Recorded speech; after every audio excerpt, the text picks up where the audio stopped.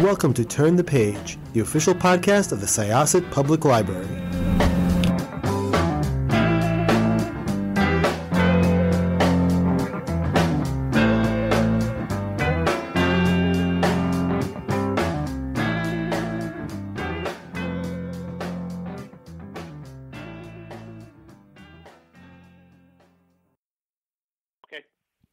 Hi, this is Jessica with Syosset Library's podcast, Turn the Page, and we are very happy to welcome a resident and our newest interviewee. Would you like to introduce yourself and discuss your area of expertise?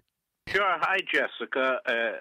My name is Mike Virgintino. I live here in Syosset, and I've been here about 30 years, but I was originally from the Bronx. And my interest is from the Northeast Bronx was with a theme park known as Freedomland U.S.A., which was right in my neighborhood.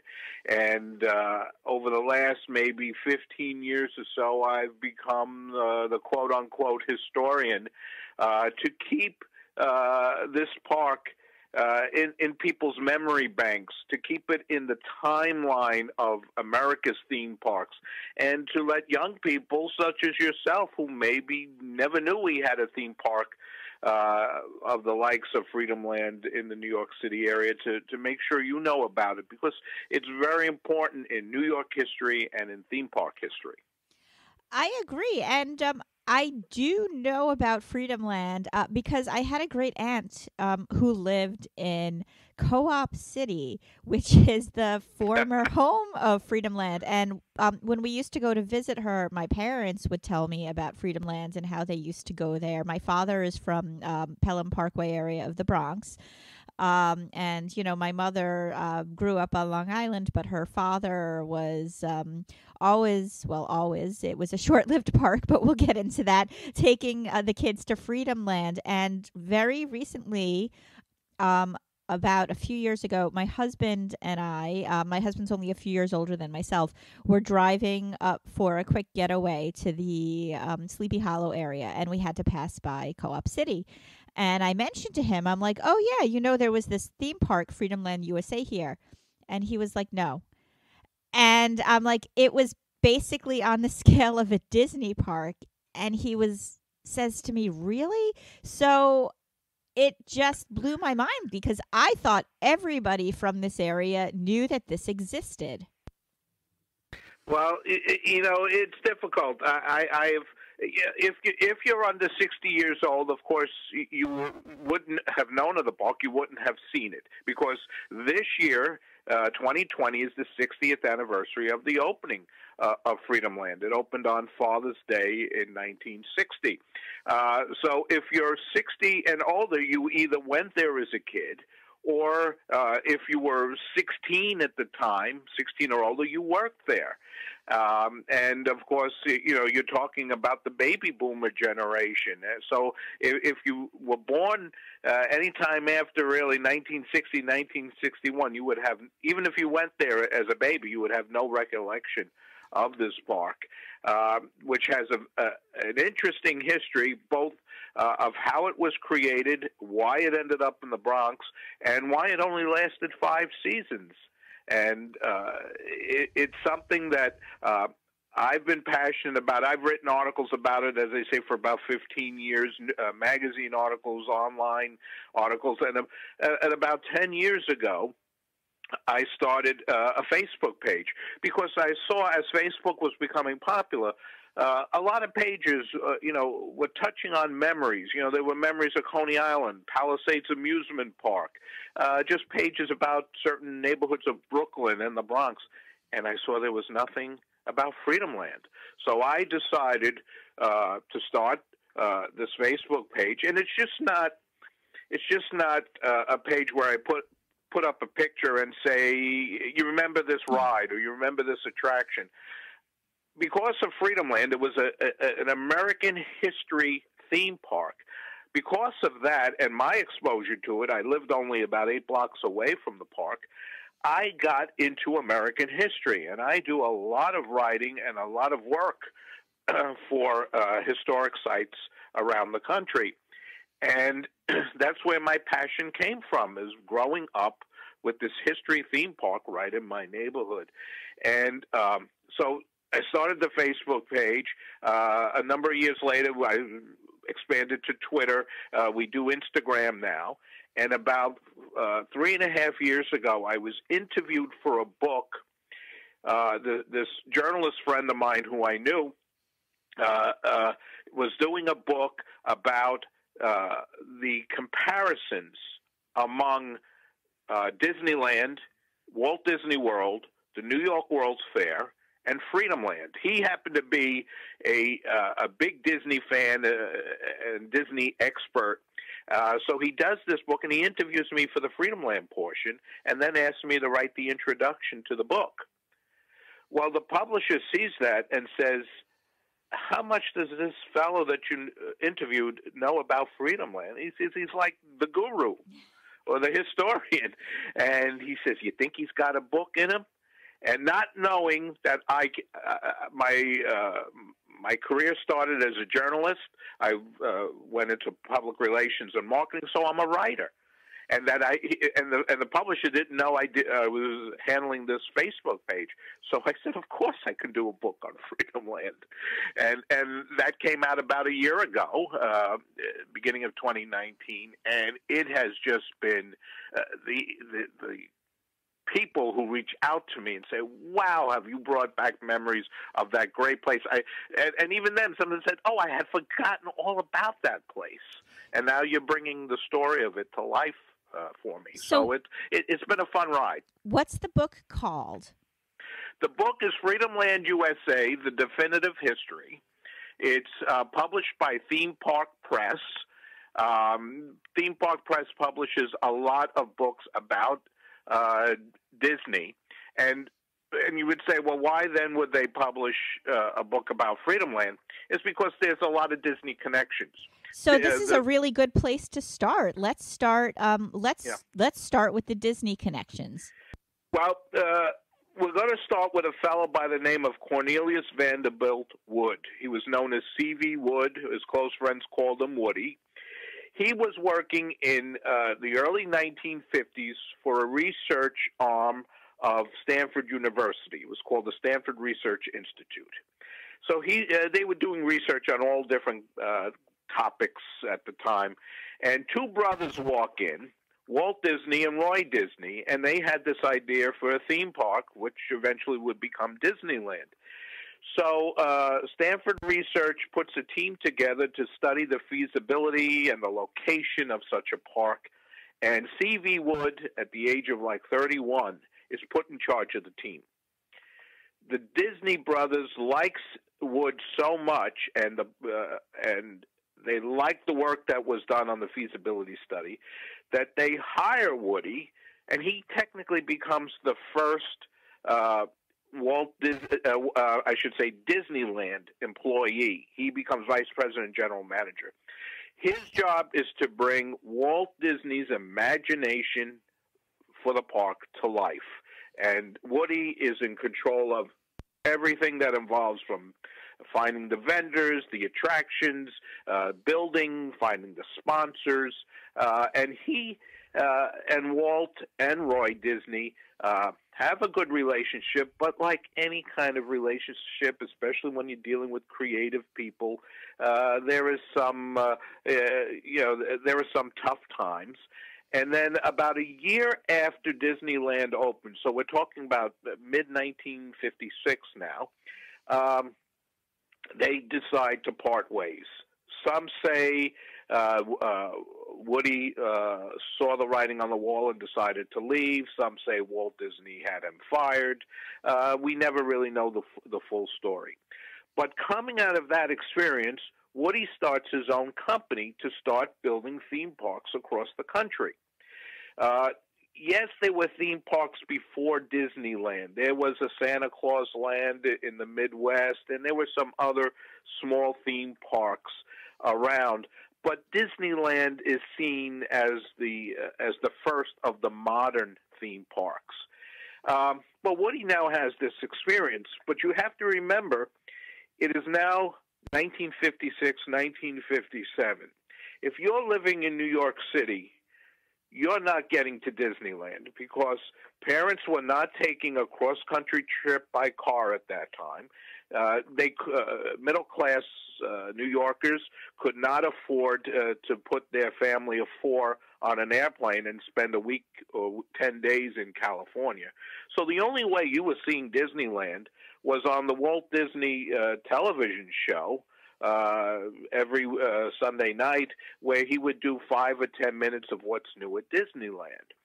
And if this was happening in New York, well, it was happening everywhere.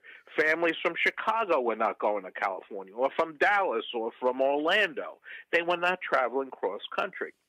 So a lot of business people across the country and developers said, well, look what Walt and Roy Disney did in Southern California. Why can't we do the same thing in our neck of the woods? And who better to create the parks and build the parks other than the guy who built Disneyland?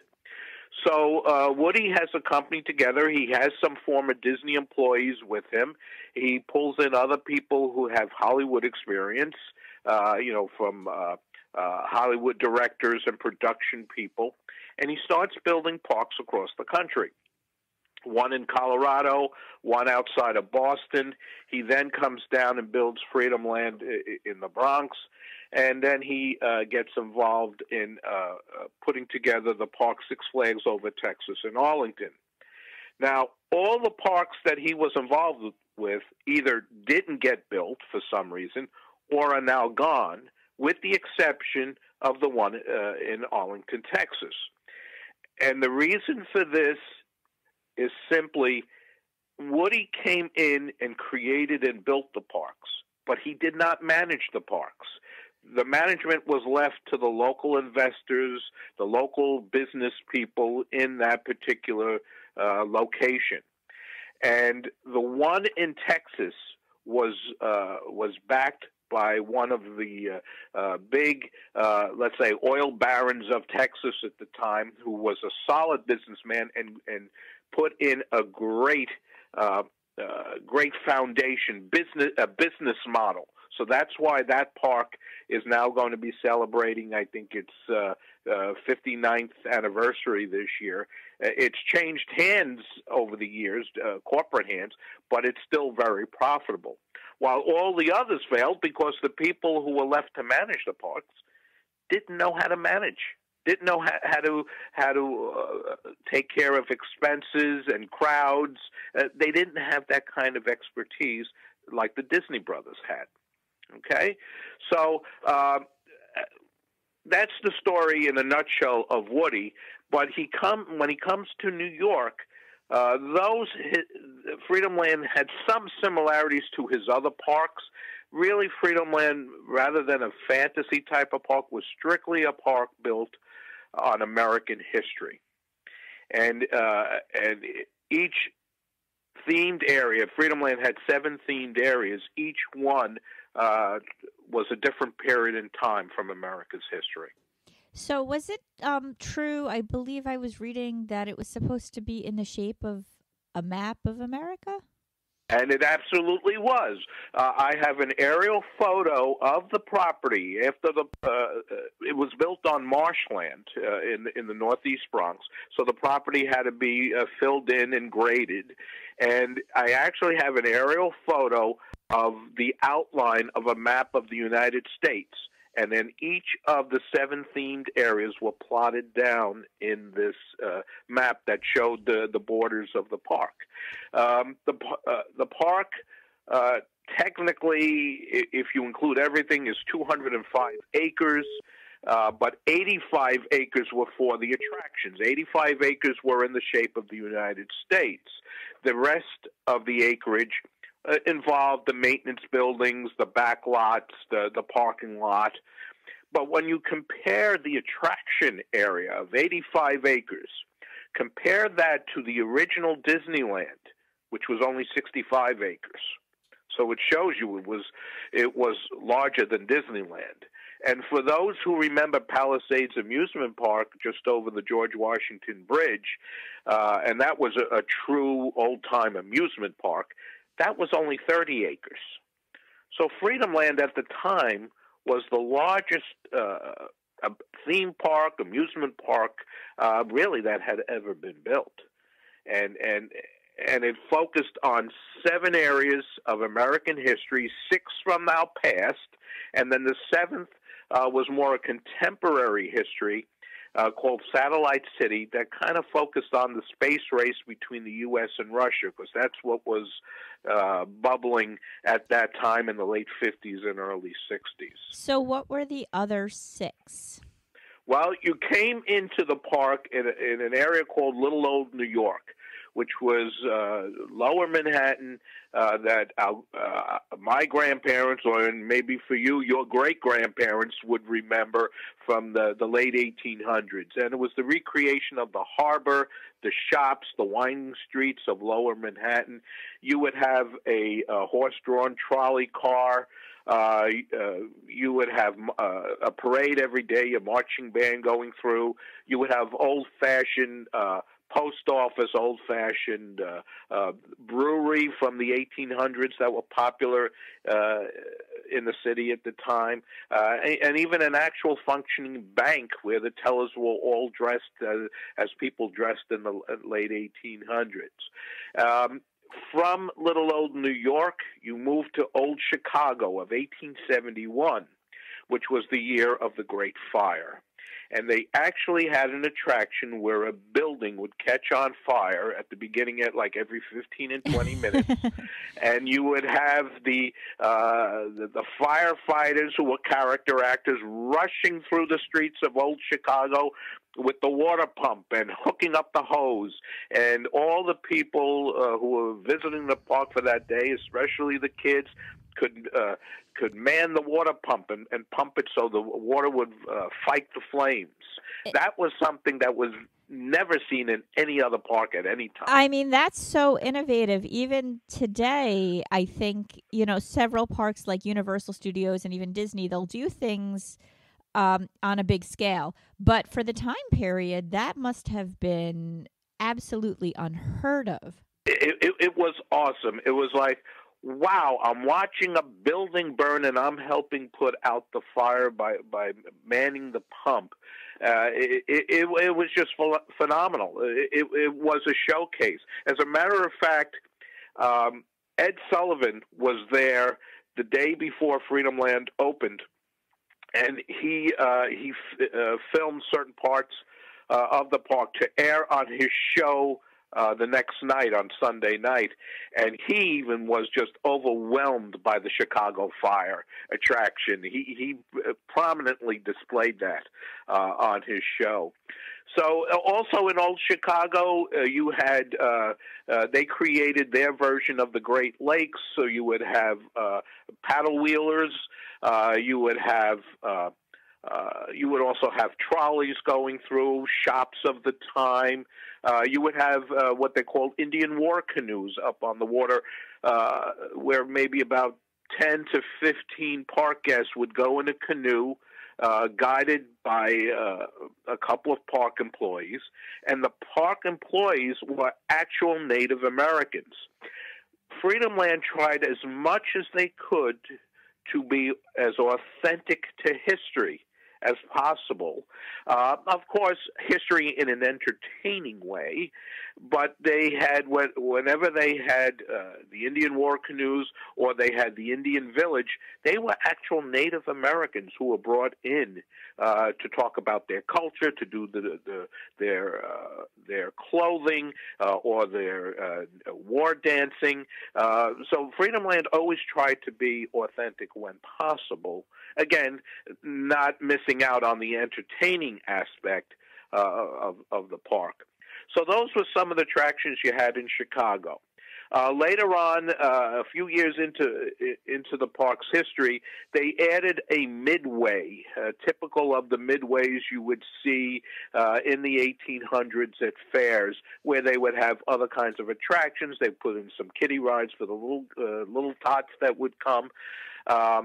So they would add over the course of the seasons some things that maybe weren't completely as historical, but other ways to attract more people to the park. So from old Chicago, you went out to the Great Plains, just like you were moving out to the Wild West, and they had a fort that was actually a stockade fort built on the site.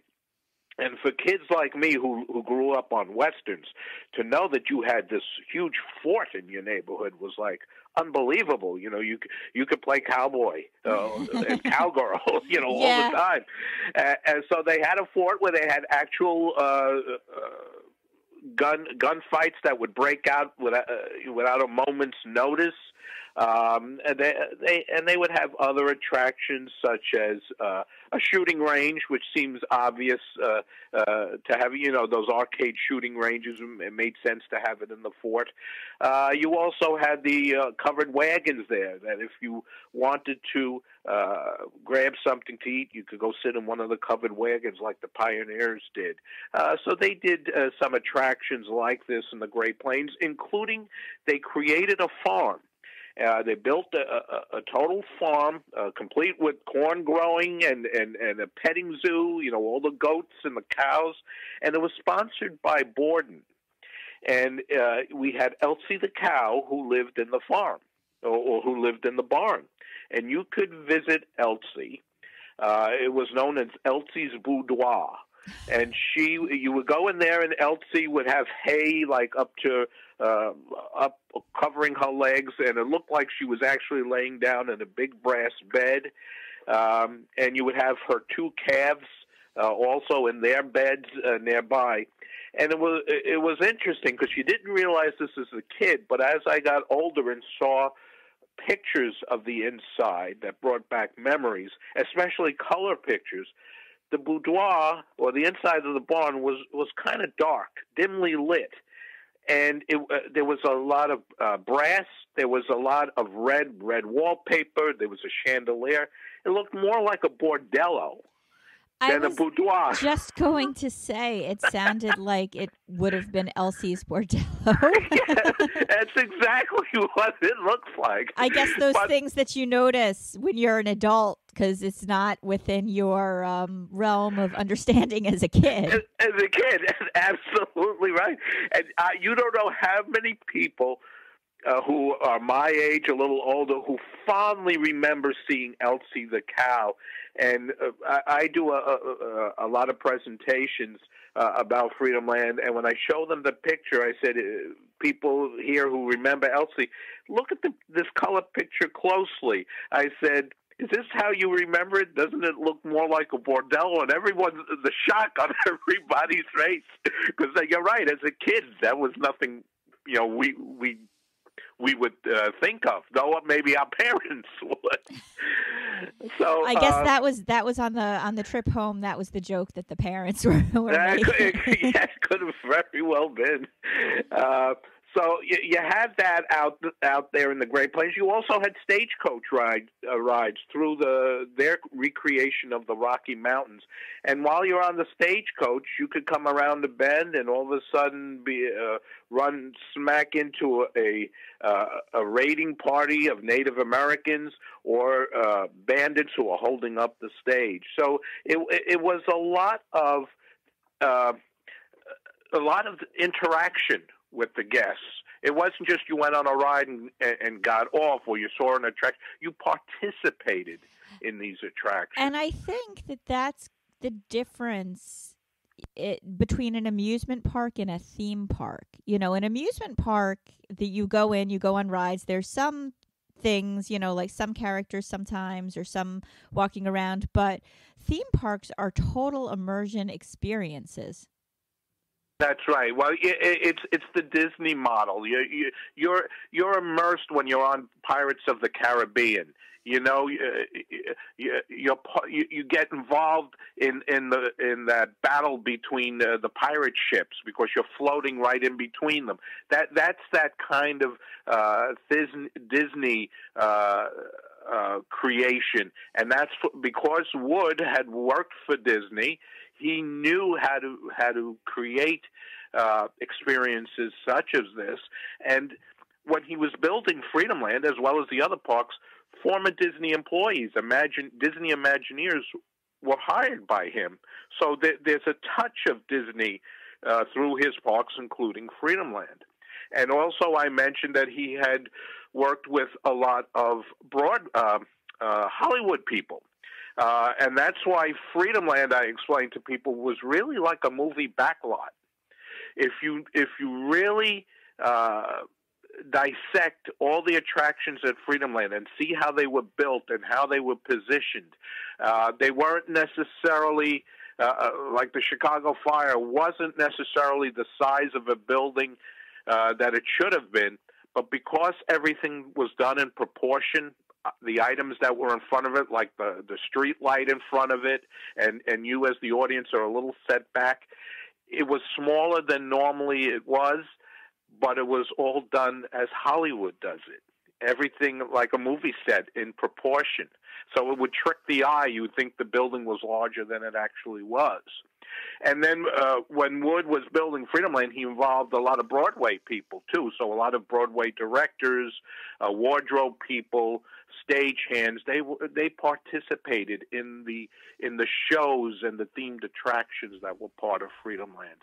So you see, it wasn't just rides and amusement park. This was a total immersion experience, which was ahead of its time and unique for its time. So, really quickly, okay, so we had the New York area, we had Chicago. Both Chicago, yeah. There was... You had the Great Plains, where the fort and Elsie were. And then from there, you went farther west. You were on the West Coast into San Francisco of 1907, the year of the Great Earthquake. And they actually had one of Freedomland's four dock rides were located in San Francisco, and it was appropriately called Earthquake. Dock rides being you would get into a car, and all of a sudden you go through an entrance, and you go from room to room, and it's because it's dark inside, because that makes the attractions pop for the experience, for your eyes, for your your other senses. And the company that created the dock rides and some other attractions for Freedomland was known as Arrow Development. Arrow had created a lot of the early attractions for Disneyland. So C.V. Wood knew of them. So he brought them in to create some of these attractions for Freedomland. A lot of people today may not know the Arrow Development name. It's changed names over the course of years as it's changed owners. But a lot of the coasters that you will see in parks such as Cedar Point and other amusement parks across the country have been built by Arrow in its more modern reincarnation. But during the 50s and 60s, Arrow was creating a lot of dock rides. As a matter of fact, people who know Pirates of the Caribbean and It's a Small World that were popular with Disney, they were created by the same Arrow Development Company. So you were in San Francisco. You had the Earthquake ride. You also had a recreation of Chinatown, the Barbary Coast, Fisherman's Wharf. And you also had an attraction there that was like an offshoot of San Francisco called the Northwest Fur Trapper ride, where you got into these boats and you actually went through the same wilderness that was explored by Lewis and Clark. For people familiar with Disneyland, think of the Jungle Cruise. I was just thinking of the Jungle Cruise. Yeah, this is the same kind of format, except where on the Jungle Cruise you might see some of the animals more playful, or I think I don't know if they still have. They have an elephant with water spouting out of its trunk. They do. For Freedomland, it was more historically authentic of what Lewis and Clark would have seen. So you would have gone through it past an Indian village. You would have seen coyotes. You would have seen a bear possibly lunging at the boat.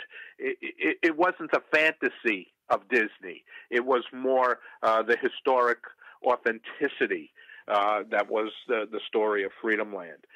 What's interesting is that the boats that were used on that attraction, as well as New York City a recreation of New York City tugboats that were used in Little Old New York, were built locally. They were built by the Miniford Yacht Yard on City Island. And Miniford has its own history. The yacht yard no longer exists, but it had built a lot of the America's Cup yachts over the years, and during World War II, it had built a lot of the small power boats that our armed services use, especially over in Europe and on the shores of Normandy. So Freedomland went to a known shipbuilder or boat builder to build some of its boats in the park.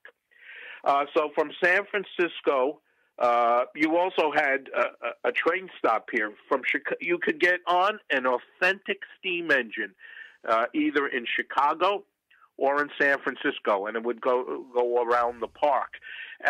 And why I say authentic, if you go to a lot of parks today, you will see trains that have very small engines, and the cars that you sit in are more modern. Freedomland had steam engines. One was from the late 1890s, and one was from the early 1900s. And the cars were from the 1920s. So think of what train transportation was back in those years, and that's what you had at Freedomland. And it was interesting because as the train pulled out of the San Francisco station, it went out slow enough that a couple of bandits would always jump on the train and go through looking for the gold box or trying to rob some of the kids. And again, it was the interaction with the park guests and the character actors that made it a fun experience. As you felt like you were actually in a Western. You were on television or in the movies. That was the kind of experience you had. So from San Francisco, if you didn't get on the train but you walked to the next themed area, you went into the Old Southwest, which was a recreation of several towns like Santa Fe and others in the southwestern part of the country. You had the Western Saloon and Opera House, where you could see authentic shows created for Freedomland that would have played at the time of the mid-1800s. You might have showgirls like Can-Can Girls, things that cowboys, shows that they would have gone to back in the Old West. And also out in the streets, you would have had all of a sudden, out of nowhere, a gunfight break out, and the sheriff come running to take the bad guy and haul him off to jail. You had a beloved character actor who was the Wild West Undertaker, and he was think of an Undertaker and how they would have dressed in the mid-1800s with the top hat, all in black. And he would, whenever one of the cowboys was laid out prone, on the street, he would go with his tape measure and measure them for the pine box. And he had the meanest looking face. He really got into the role, but he loved the kids. And I have more pictures of kids with him. And most of them, he won't smile. He kept his persona, but once in a while, you see the lips upturned a little bit at either end, where he smiles a little bit. And he was a Broadway actor, as was Freedomland's first sheriff. What was his name? His name was John Fortner. It would not be a name popular with people, but he was in a number of ensembles. The Crowd on Broadway shows. And even the sheriff, the first sheriff of Freedomland, his name was John Conant. He was in also the ensembles of Broadway shows. And as a matter of fact, he played the sheriff in 1959. For people who are old enough who are listening, there was a very popular show on Broadway called Destry Rides Again. It was also a movie. And it starred Andy Griffith. And in that show, the Freedomland sheriff, John Conant, played the sheriff in this show. And we also had another fellow who had speaking parts on Broadway by the name of Don Crabtree, who was the character actor of Freedomland who portrayed the hero cowboy Johnny Freedom. And that's what Freedomland is named after, Johnny Freedom. And so he had roles on Broadway also. So while you had a few young character actors who were not professionals, the majority of Freedomland character actors, all throughout all the themed areas, were Broadway or summer stock actors. Some of the cowboys were Hollywood stuntmen. Again, for the authenticity of the park and to engage the guests into feeling that they were right there at the time in history that this was occurring. So you had the Old Southwest. You also had in this area an attraction that was a walkthrough attraction called the Casa Loca. It was the Crooked House. Crooked houses had been very popular as early in America as early as the early 1800s. And what this was a structure that was built like on a 20 to 25 degree angle. So when you walked in, everything was off kilter. So in the Freedomland Crooked House, you had a pool table, and and the person walking you through the house would hit the cue ball, and you think it's going in the upper right pocket because that's where normally it would go, but for some reason it goes in the lower left pocket. Or you would have a soda can roll up a table and out a window because everything was an optical illusion because you were on a 25-degree angle. There's I think there's a few places like that around the country still, and they call them mystery spots, or at least the most popular one is called mystery spots. That's very interesting. I didn't actually know they had something like that there. Yeah, it's as I say, it's a very old attraction. They also had them in the early 1800s, and they still have them today in areas of Europe. And if anyone wants to see one very similar to the one at Freedomland, because it was built on the same plans as the Freedomland's Casa Loca, you have to go up to a family-owned park in New Hampshire, in Lincoln, known as Clark's Trading Post. And they still have the Crooked House up there. Again, not the one at Freedomland, but built up from the same blueprints. And so you would come out of the Old Southwest, and you would go into New Orleans, and where it was Mardi Gras all the time. It was constant partying in New Orleans. And here you had a couple of dark rides also. You had a tornado ride that simulated the tornadoes of the Midwest. And then you had the Buccaneer ride, a pirate ride, tying in with the pirates of New Orleans. This ride has a very interesting story to it. Pirates of the Caribbean at Disney were in the planning stages in the late 1950s.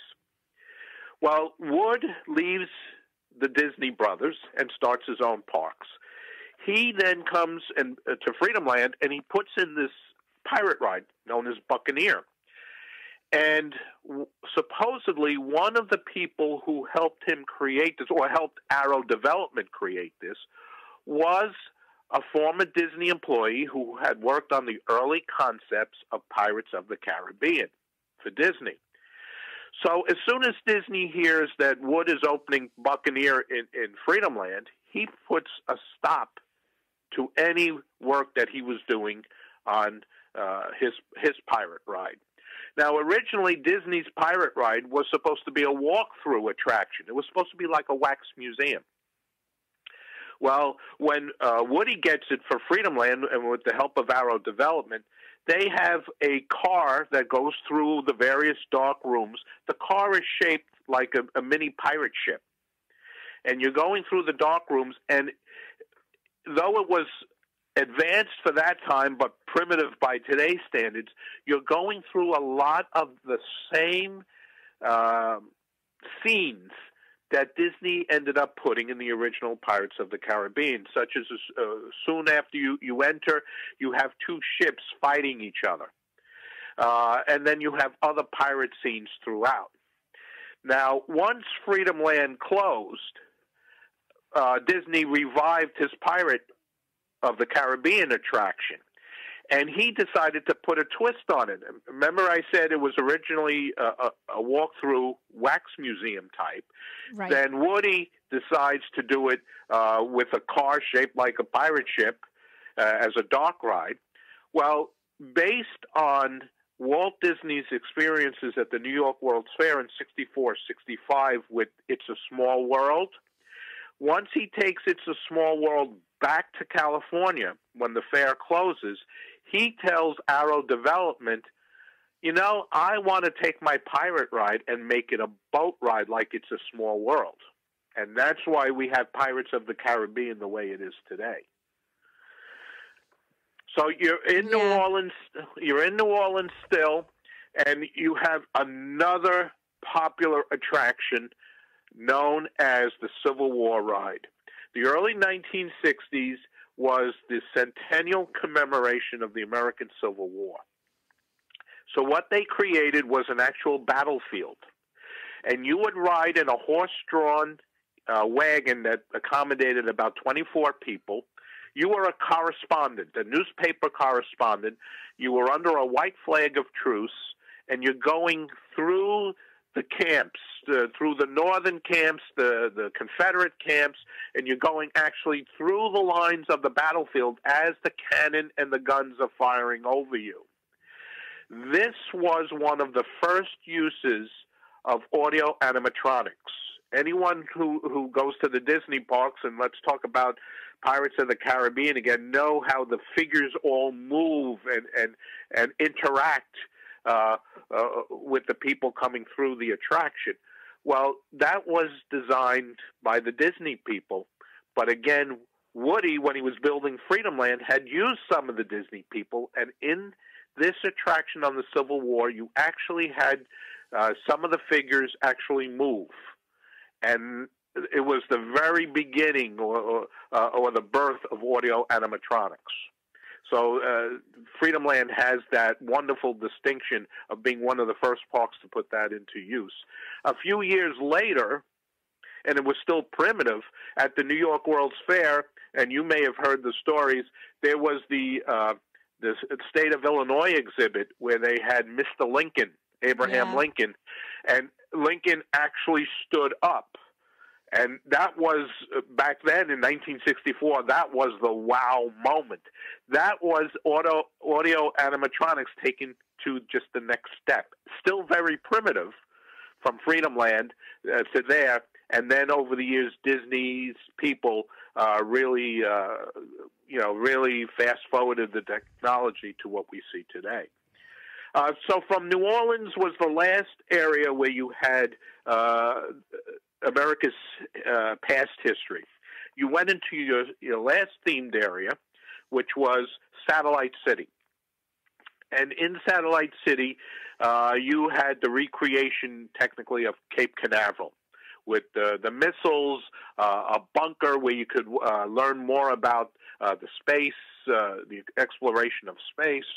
And you would have some other attractions in this area that dealt with technology. In 1961, the second year of the park, management realized that they could get the kids, if you're under 13 or 14, you could get the kids coming back for the history. But the older teenagers and the young people in their early 20s, they saw it once, they're not necessarily going to see it again. How do we attract them to the park?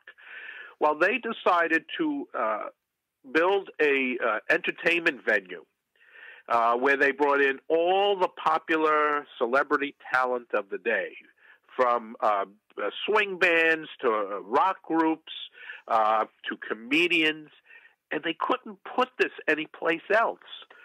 You couldn't put this in the middle of the fort. You couldn't put this in San Francisco of 1907. It didn't fit historically. So they decided to put this entertainment venue in Satellite City. So they built the stage, and they converted an area to the world's largest outdoor dance floor. and they called it the Moon Bowl. And they would have all the name entertainers of the day. There were over 150 celebrity entertainers.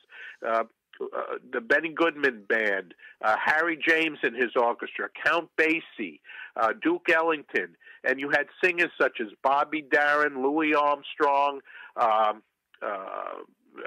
Brenda Lee, Leslie Gore, Neil Sedaka, the Four Seasons, the Temptations. All of the top billings. All top billing of there. You had top comedians. You had the Three Stooges show up. You had Tootie and Muldoon, who were known for Car 54, Where Are You? You know, the actors who played that. They would show up and get on stage. Alan Sherman is a name that a lot of baby boomers would know. If you know the song Camp Granada, the parody right. Hello, song. Meta, hello, Fada. Yeah. Well, Alan Sherman was there doing his show. So that was another way to draw in the teenagers, the young adults, the 20-year-olds, or even the older generation. You're talking the parents who came out of the war, the World War II generation, who remember the orchestras. So you were able to get them to come more into the park. One of the most popular entertainers who came there, and he was there more often than anyone else, was Paul Anka. He ended up doing, not only performing there so often, he ended up doing a lot of, singing a lot of the radio and television commercials for Freedomland. You had a lot of name entertainment that was just added on. You also had another, in that same year, they built an outdoor arena between San Francisco and New Orleans, and you would have circus shows. You would have the elephant shows, tiger shows, a lot of the hosts of New York City kid shows were there. People who are listening will remember names such as Chuck McCann, Claude Kirshner, Officer Joe Bolton. They all did live shows there. So, okay. So that's all crazy. And just to think that it was, right next door to us here. So what I'm going to do now is we are going to close this chapter. However, we are going to invite you back for part 2, where we're going to talk about why Freedomland is not here anymore and, why it was so short-lived, because it was only 1960 to 64. That's correct. Yeah, 5 seasons. All right. So once again, this is Jessica, and my guest was Mike Virgintino. And Mr. Freedomland. And we are going to be inviting Mike back for part 2 of this this really interesting interview.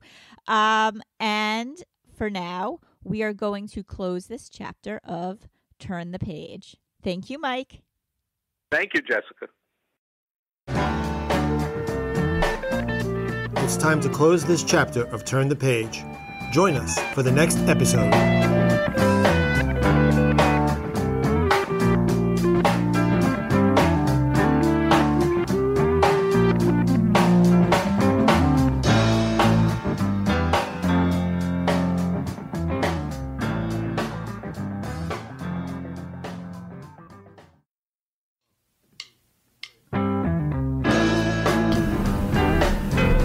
Welcome to Turn the Page, the official podcast of the Syosset Public Library.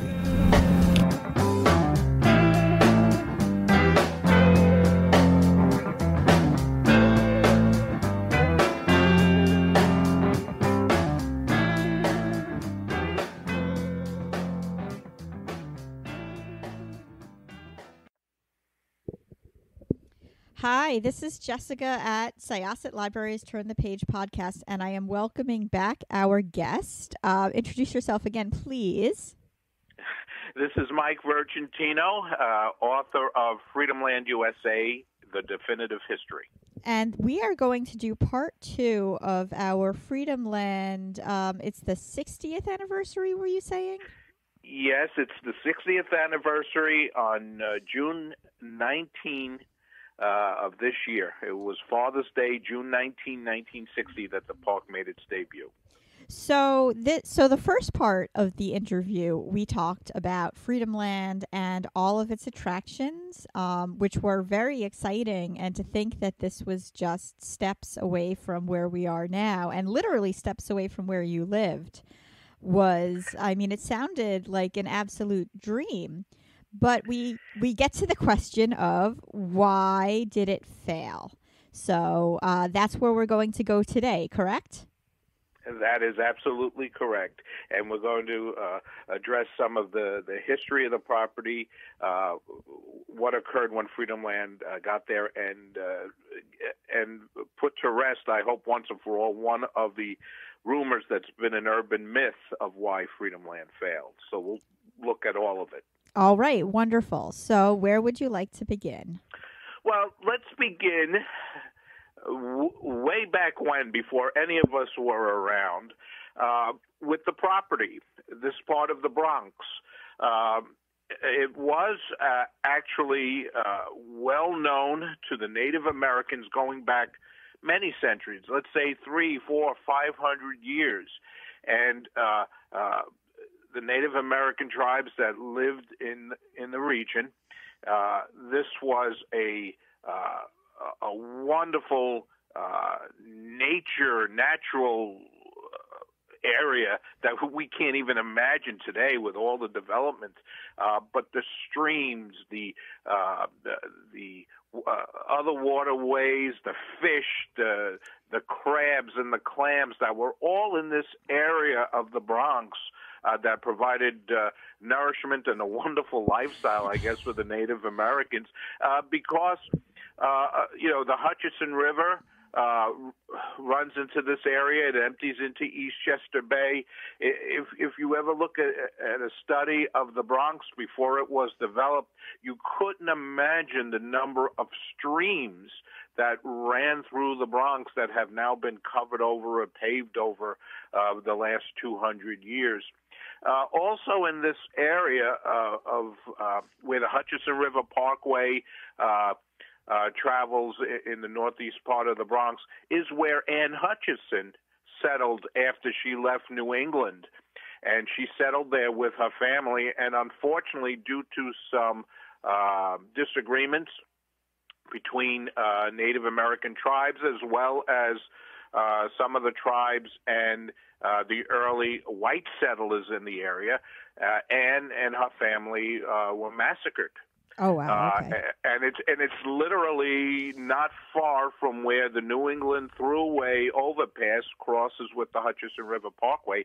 That's where she lived, and that's where she and the family were massacred. And that's going back to the 1500s. So as you can see, this was a wonderful place, in a sense, from a place to live, except unfortunately when you had the disagreements right. that befell Anne and her family. And then as we move into more the modern area, now we're talking the early 1900s, in the late 1800s, this part of the Bronx had been part of Westchester County. All of the Bronx was really the southern portion of Westchester County. And in the late 1800s, New York City started annexing other surrounding areas to be part of the city. So you really took everything that is in the Bronx today up to like Pelham and to Mount Vernon and to Yonkers, all became part of the Bronx. And this area where Freedomland was located on this marshland originally was part of more of the Pelham neighborhood. And that's why you have right below Co-op City today, and you've had for many years, Pelham Bay Park, and you have Pelham Parkway. It's because it's all going back to the Pelham Grant that was given hundreds of years ago to this area. But the land that we're talking about is that involved Freedomland is about 400 acres of marshland. And the marshland, they tried to put on several occasions a municipal airport in this area. Now I'm going back to the 20s and 30s, and then again they tried a heliport. I think it was post-World War II, all on the property, but it never could be developed because you cannot put an airport, and think of the planes back in the 20s and 30s compared to the jets of today. But you couldn't really put an airport on marshland. So the properties down in this area never got developed. And being one who grew up in this neighborhood from the 1950s, as the neighborhood got more developed, I lived up on a ridge that looked down toward the marshland, and that if anyone who goes by there today, you would have looked down off the ridge into Freedomland, down off the ridge into Co-op City. And everyone who grew up in that neighborhood would refer to that area where the marshland was as the valley, because we were all up on a higher ridge, and you would go down into the valley. And even people who live there today, they don't know why, but they reference it as the valley. So nothing could really be done with this marshland.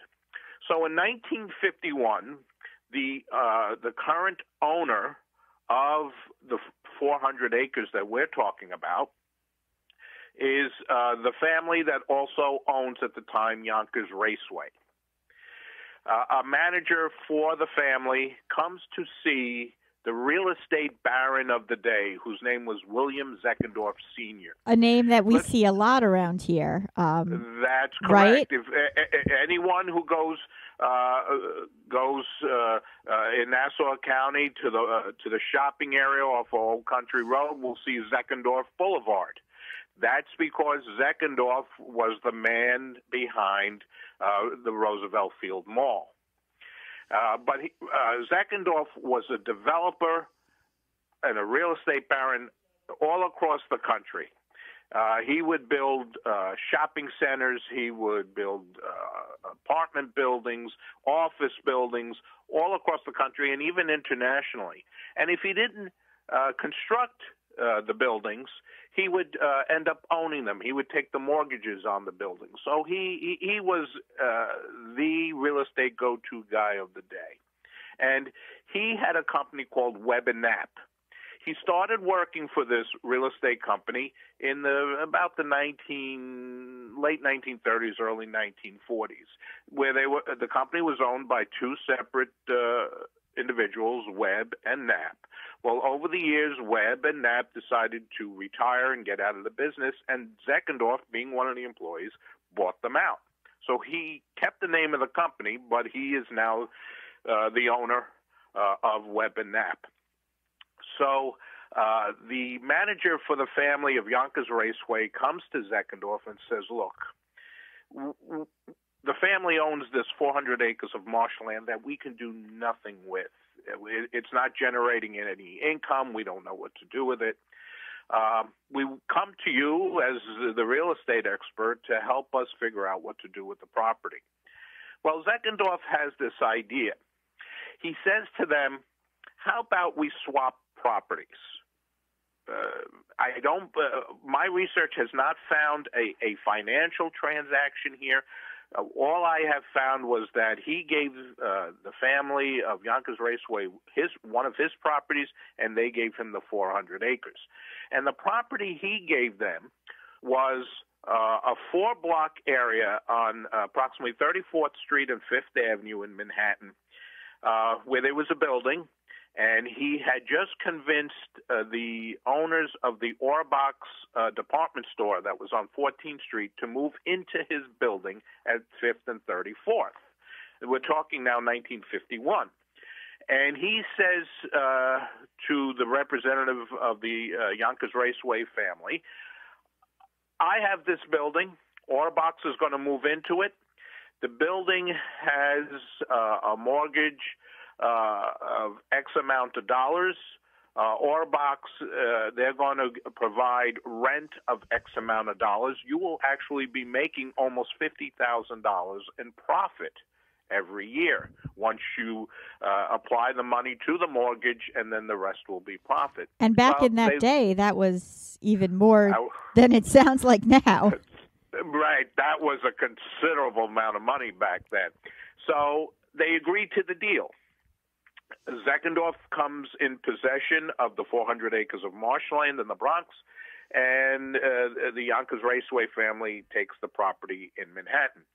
Now, why would Zeckendorf want a piece of property that you can't do anything with? Well, as all real estate people are, they're kind of like visionaries. They don't see the property today. They see it 10 years from now, 20 years from now, a property that possibly can generate significant investment income. And Zeckendorf was like a painter. He preferred a blank canvas that he can create whatever he wanted. A blank canvas for a real estate investor is much better than having a property with buildings on it where you might have to take down buildings, you might have to adhere to certain zoning regulations. He had 400 acres of open land, and he just sat on the property while all his other investments around the country and around the world were generating income.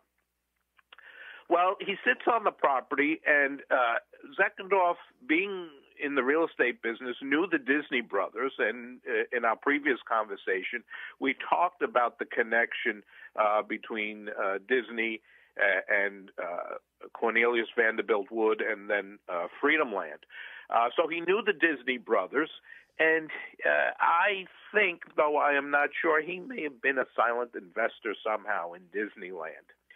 But when C.V. Wood left the employ of the Disney brothers and started making created his own company to build other theme parks across the country, William Zeckendorf was an investor.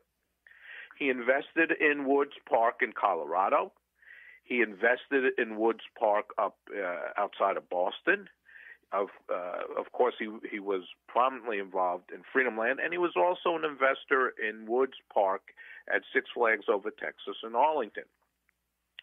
So he knows Wood already, and when Wood is building these parks, Zeckendorf says, why can't we put a park in New York City? Originally, the thought was possibly to put it in Flushing Meadow. Robert Moses, who kind of controlled a lot that went on in New York City, said absolutely not. I'm bringing the 1964-65 World's Fair to Flushing Meadow.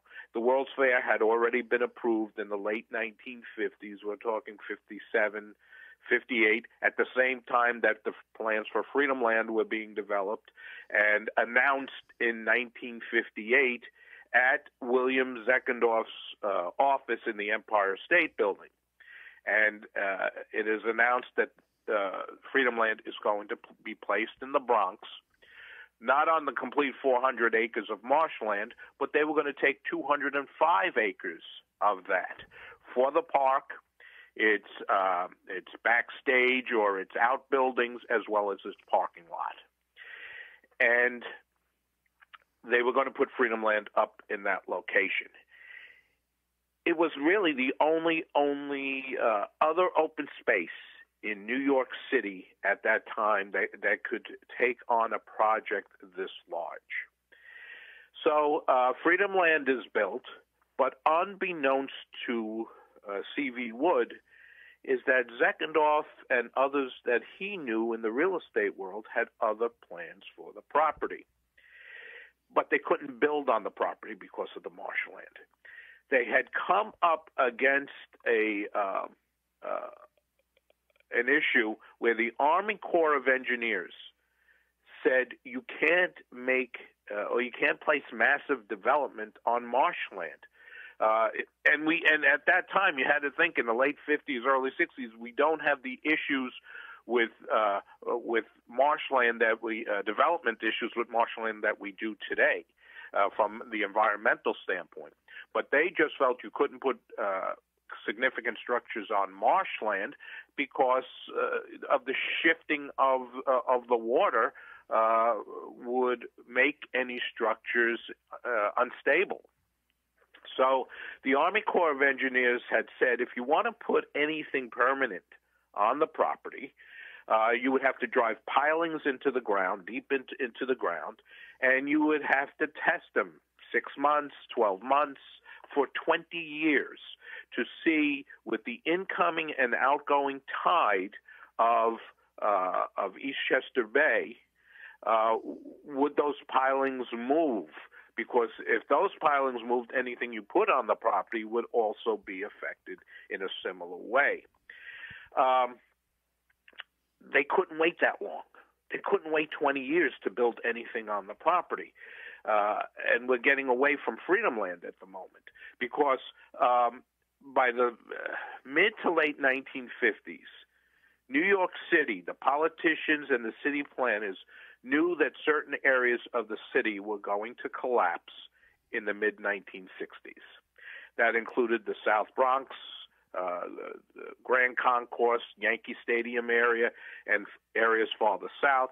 It also included sections of Brooklyn. And the reason they knew that these areas were going to collapse economically goes back a few years earlier. After World War II, after the Korean War, the soldiers came home.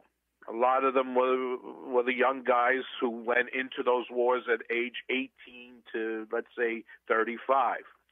Well, when they came back home, they usually came back to the homes or to the neighborhoods where their parents and grandparents lived.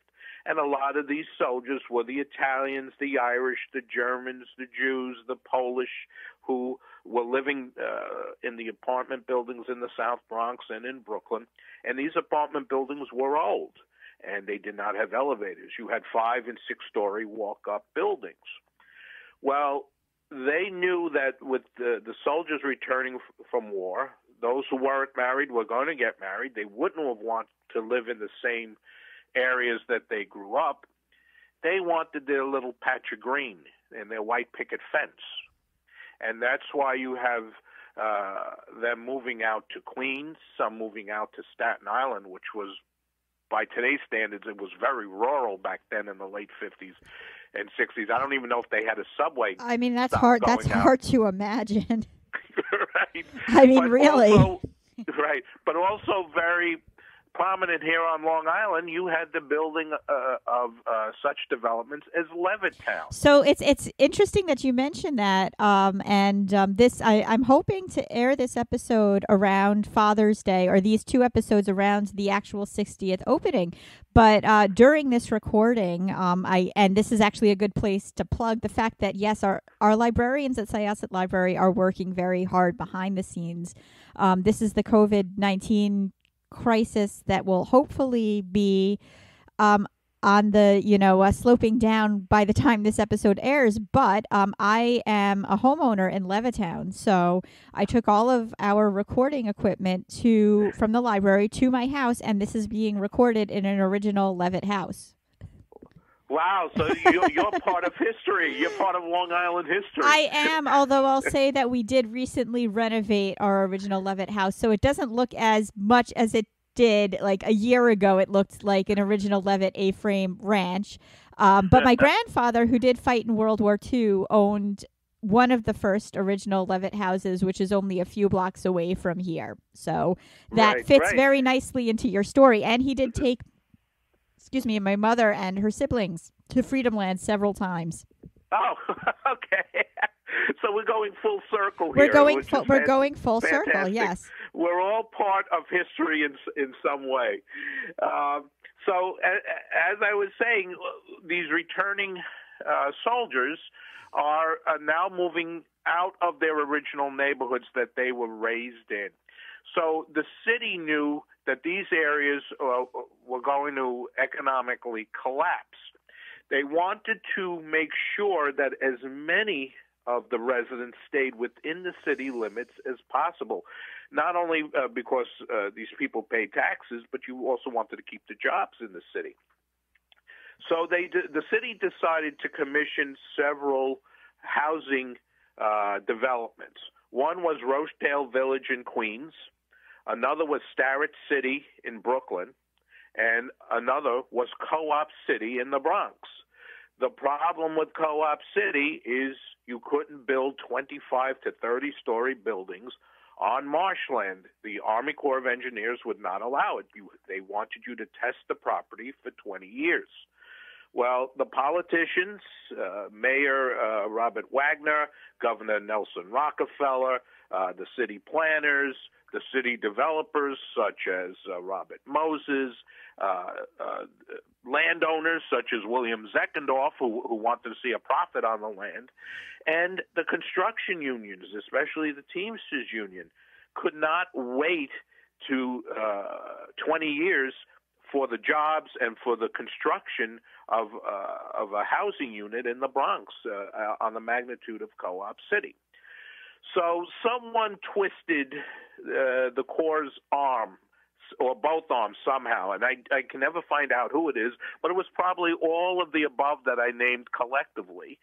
And the Army Corps of Engineers comes back and says, okay, if we won't wait the 20 years to study the pilings driven into the land. If you can build structures on the marshland, temporary structures that are 2 to 3 stories tall and last for 5 years, where the foundations don't crack, the walls and ceilings don't have cracks, none of the buildings collapse, we'll grant you the variances that you can build these apartment buildings.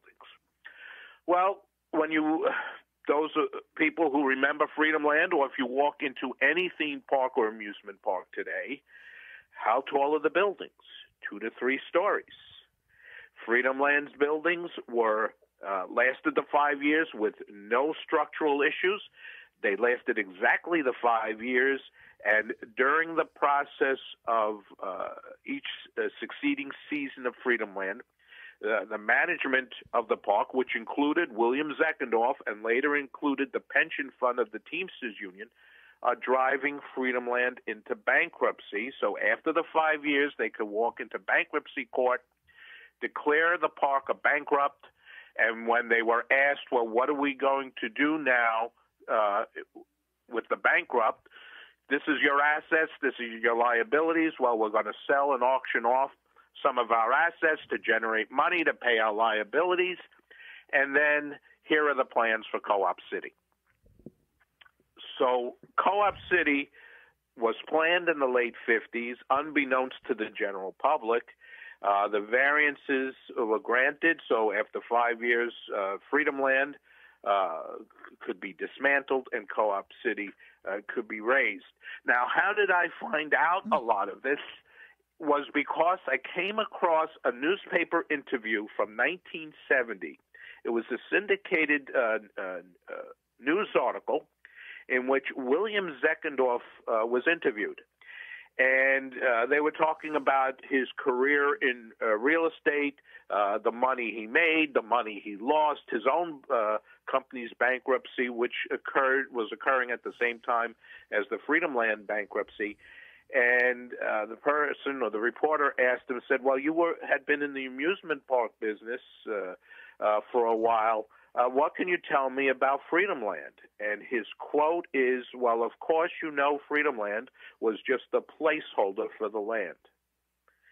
And that's what convinced me, which I had always surmised, that Freedomland was built to fail. It was built to last the 5 years to gain the variances so that they could place Co-op City on the marshland.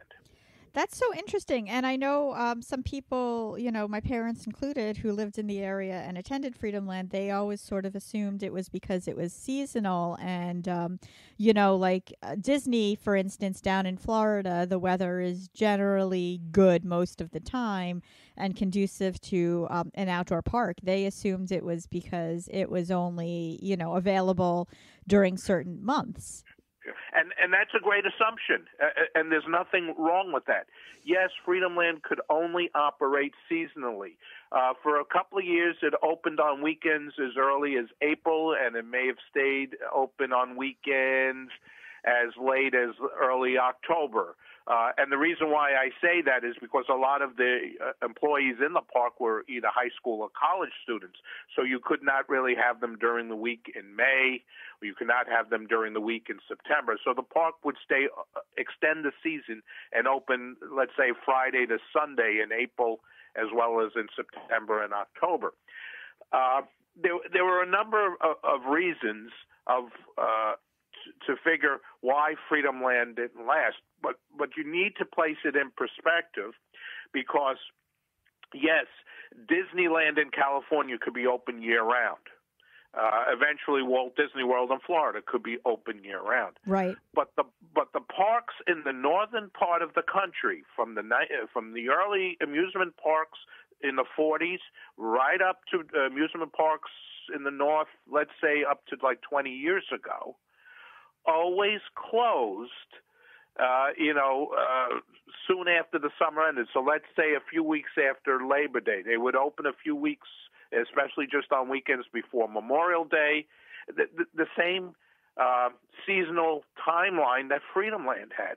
Because what parks do today was not even a thought in anyone's mind back in the 1960s, which was, let's open in October for Fright Fest.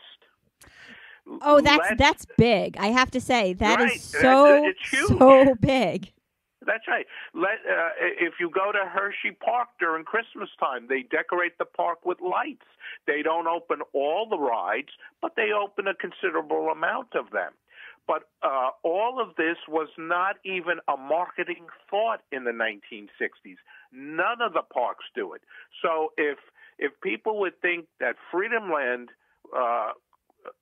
could fail because of not being open year-round, well, why not Hershey Park?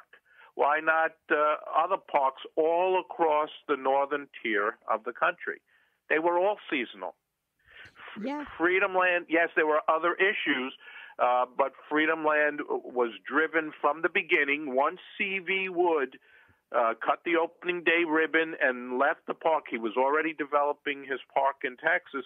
He just came in to create and build the parks, and it was up to the local management whether a park survived or not. Well, the Freedomland management had other plans for the park. So this is that was to build Co-op City. So this is very interesting because it kind of comes up now, as I'm sure you know, or you might not know, there is a Lego theme park which is opening or has soft opened up near Goshen, New York. And yes. When I was talking about it to family members, they the first thing they thought, well, Freedomland didn't make it in New York because seasonal, blah, blah, blah. Well, now it seems like obviously, Lego Fright Fest would probably draw crowds. But there was so much more to what happened with Freedomland than that. Right. That's right. Freedomland could have been successful if they wanted it to be successful, and if they had the foresight of what else could we do year-round to attract people to the park.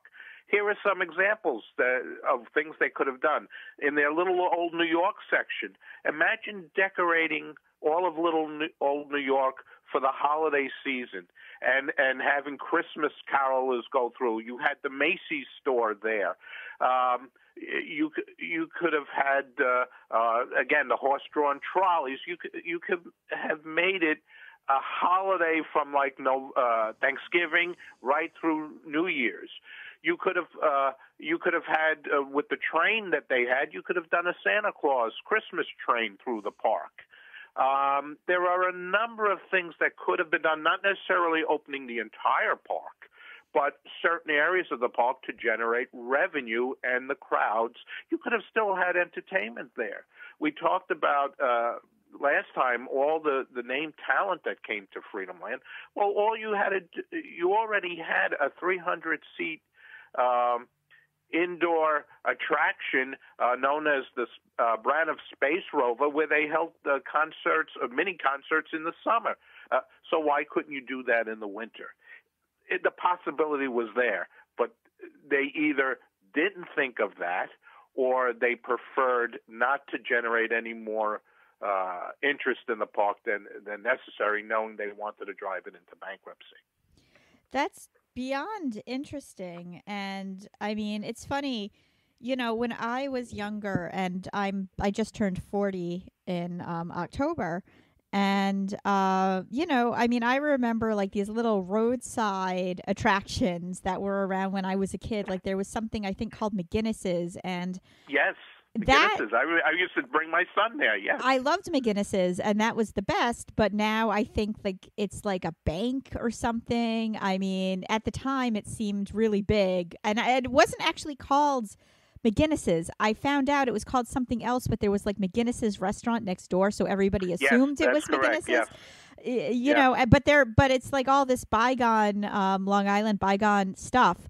And we have Adventureland, and now we have Splish Splash. But just the thought that there was something so big like Freedomland, and that it could possibly, I mean, in an alternate world where maybe the development wasn't considered for anything else, we could have still had this. It's just this weird. It's like a weird alternate universe to think about. Well, what occurs, and McGinnis's was small. But what occurs with a lot of these parks, as case in point with Freedomland, is that the land is more valuable for other uses than for a theme park or an amusement park. Think of Palisades Amusement Park. It's now a high-rise residential development. A lot of people don't know that there once was a trolley park, which were popular back in the turn of the century into the 1900s. There was a trolley park where LaGuardia Airport is. It became more valuable to place an airport there than to have an amusement area there. So that's why a lot of these older parks, parks from years ago, no longer exist. Isn't it amazing that the largest city in the world, New York City, does not have a themed attraction or any kind of attractions within the city limits, with the exception of the restoration of what they're doing at Coney Island. Mm-hmm. But there's nothing else. We had there was a park in the South Bronx in the 30s and 40s known as Starlight Park. Mm-hmm. There were amusements at Classen Point in the Bronx. There was an amusement park on the northern part of Manhattan going back 50, 60 or more than 60 years. It's probably 80, 90 years.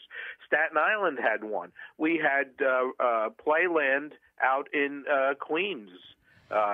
So you had all these locations, and now the only ones in New York is the little Coney Island area, and you have Rye Playland up in Westchester County. And in Syosset, we had, what was it, Lollipop Farms? The Lollipop Farm. I live right near I never saw it, but my friends who lived out here just have such fond memories of Lollipop Park. When the Syosset Library, obviously, when our local history department, when our building, I mean, obviously, because like I said, our librarians are still working very hard, but the building is closed at the moment of this recording. When it's open, we do have several pictures of Lollipop Farm, and I believe there's a few websites you can see, like the little train seems to be the biggest attraction there. There was like this teeny tiny little train, and a conductor would go on it.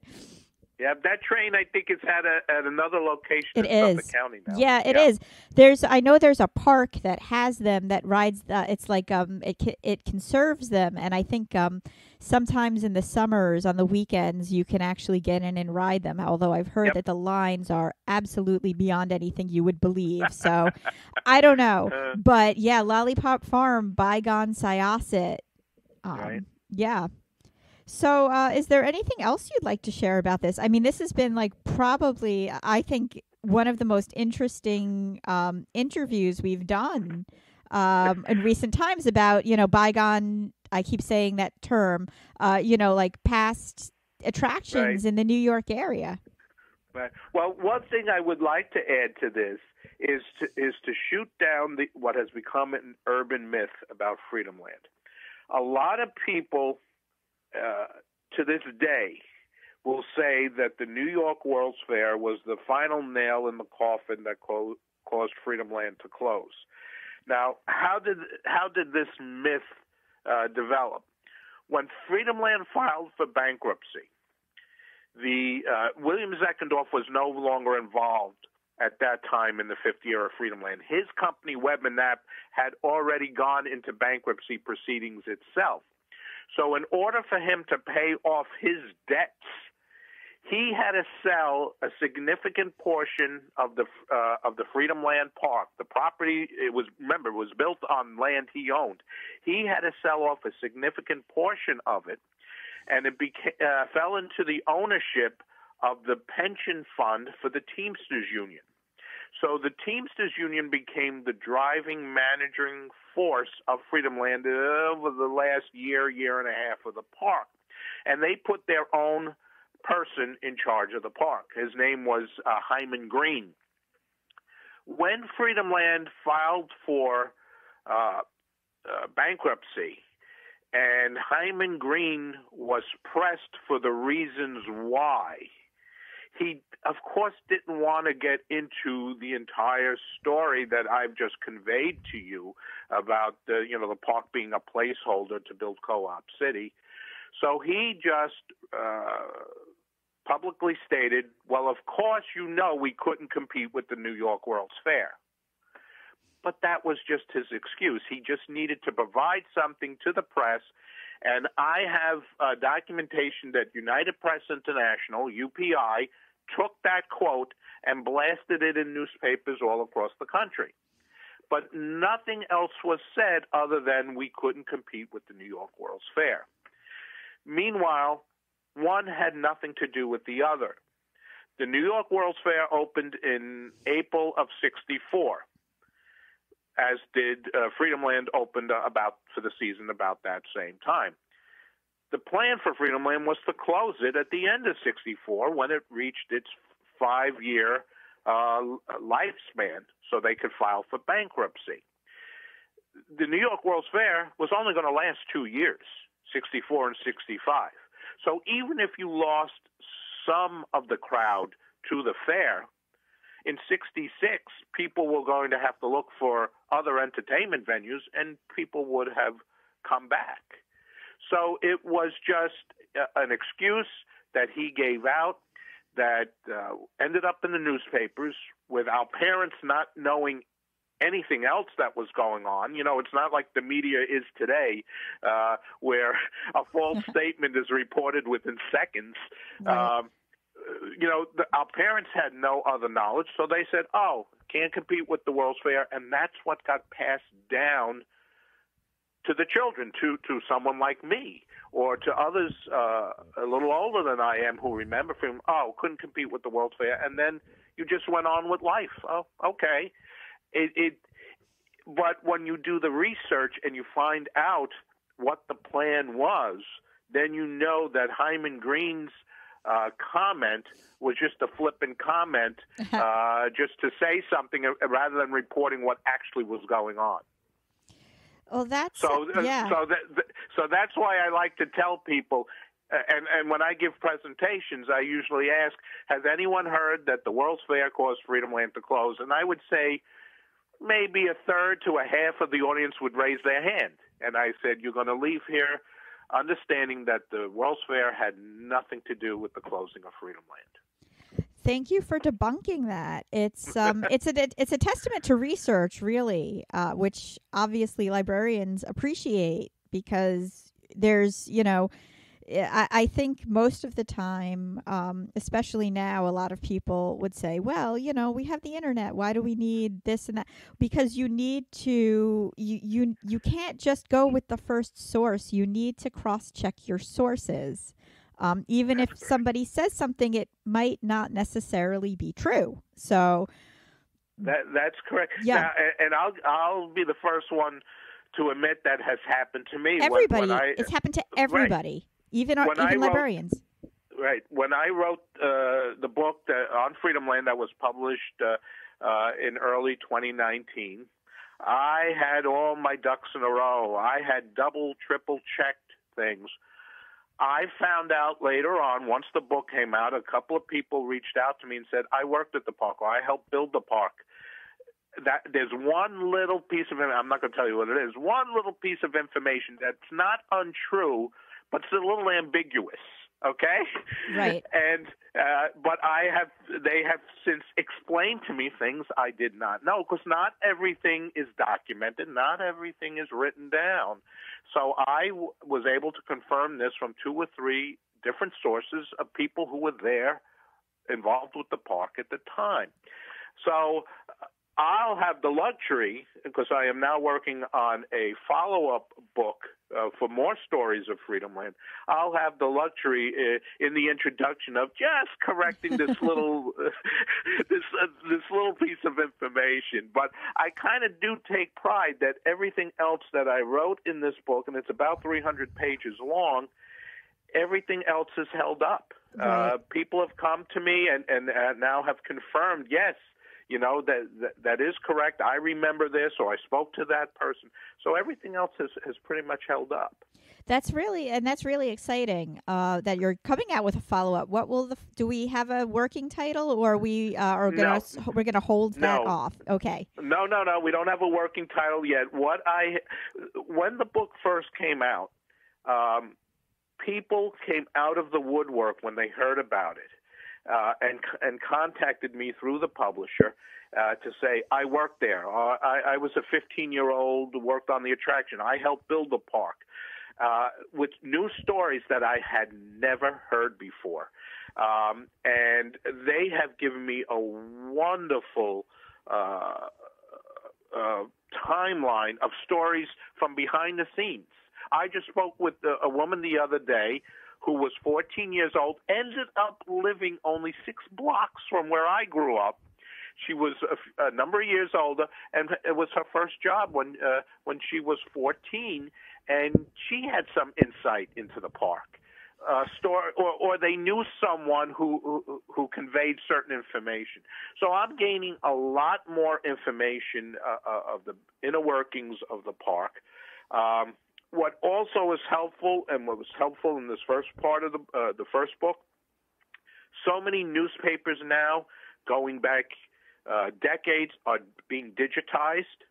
So I can easily, from your desktop, you can just plug in Freedomland for a certain newspaper, and articles will pop up.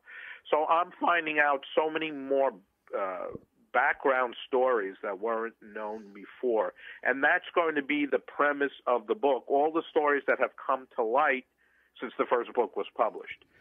And I think easily it could be another 200 to 250-page book. Well, thank you so much for sharing all of this with us. So Syosset's own Mike Virgintino, or Mr. Freedomland, I believe you said that. Thank you so much for all of this. We look forward to hearing more from you, and seeing you at the library when the library's open. And I should say seeing you at the library when the building's open, because we're still working, even if the building itself has to be closed to the public for health and safety reasons. But thanks again.